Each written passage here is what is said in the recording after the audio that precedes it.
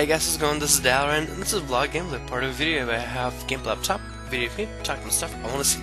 So let's get to it, as it is the morning of the Tuesday, I guess the updates, where arenas are actually now going to be available. So I got a question for you guys: which comp are you going to be running with all the changes that have been happening out there, and are you going to do cross-roam?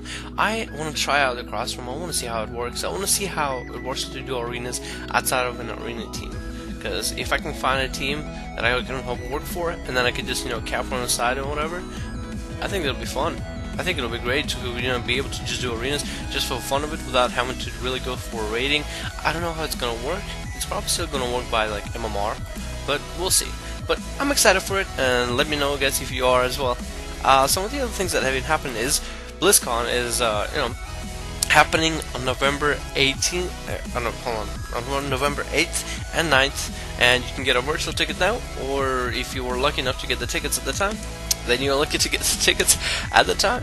I myself have never been to BlizzCon, but I hear it's always a fun event, and some of the things we have to expect is Project Titan, and maybe they might talk about the next hints for next WoW expansion, because everybody keeps saying MMOP is like, this is the last patch.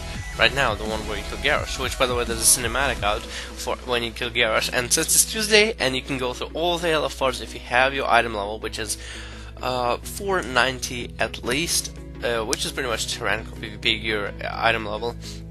And then you'll be able to participate in all this, I feel like, pretty epic fights that bring up to the fall of the tyrannical leader. I myself, I like the whole lore and everything, so I'm gonna enjoy playing this. And also, I like the loot. I mean, the gear scaling is ridiculous.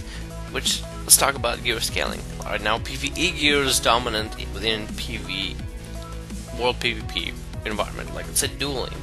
So, what do you guys think about that idea that Blizzard did? I mean, I'm pretty sure they didn't purposely make the gear scaling to work as it does right now, where fully PvE geared out Warlock can just one-shot a fully PvP prod warrior or something.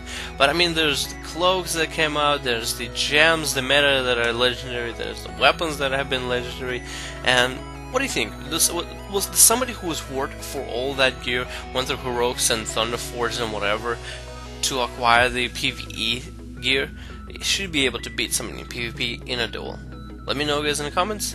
The reason I have no talks about PvP content is because Blizzard actually hasn't changed a lot, so I'm kind of happy about that. I'll see you guys in the next video. Dalran out.